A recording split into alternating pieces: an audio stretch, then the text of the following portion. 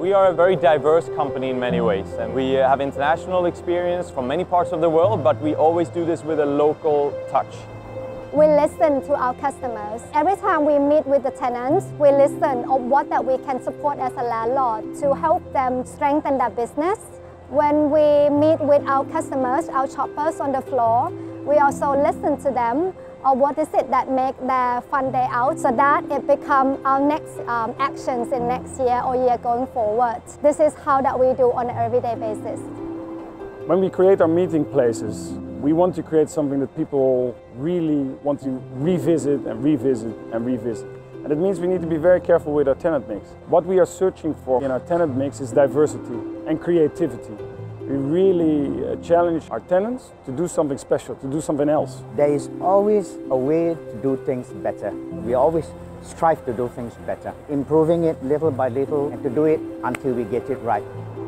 And with our diverse team, we managed to put together tenant mixes that customers love and that our tenants want to be a part of. So we are much closer to the people, to the customers in our markets. We're also more connected to the local community, and that's where I think we can make a big difference. We are not working to be the biggest, we are working to be the best for our tenants, the best for our customers. We have a very high visitation on our shopping center, so one of the challenges is of course keeping it in shape as new. We want the customer coming to us to feel that they're coming to a new center. We are family owned, so we don't have to satisfy a stock exchange with cash dividends and this and that. We can do what's right long term, which means to have our shopping destinations, our meeting destinations, our IKEA stores in tip-top shape every day. We try our best to provide a good customer journey to shop, dining and meeting their friends in shopping center. We are growing the business and the people together. That's how we're looking at the long-term direction of our business. We would like to create a meeting place that very much emphasizes different inspirations and also different experiences that shoppers will be able to enjoy with the family or with the friends.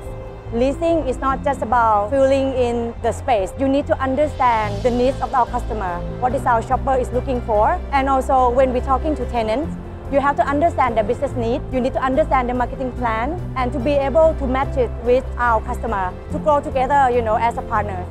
We are learning that we have different types of retailers, different types of tenants nowadays. It's not only about retailers anymore. We are incorporating co-working spaces. We are increasing the number of entertainment. We are even incorporating online players who are coming into our destinations. And I can see that we are so much more ahead here in Southeast Asia and in Asia. We are much more advanced when it comes to edutainment, education, entertainment, F&B. So the shopping centers here are more meeting places. Together we can come up with more robust, practical solutions for the many people to benefit from.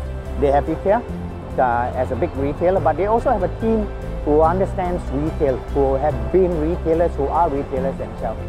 So I think the meeting places that we have developed, they are strong, and we need to keep developing them every day and listen to our customers.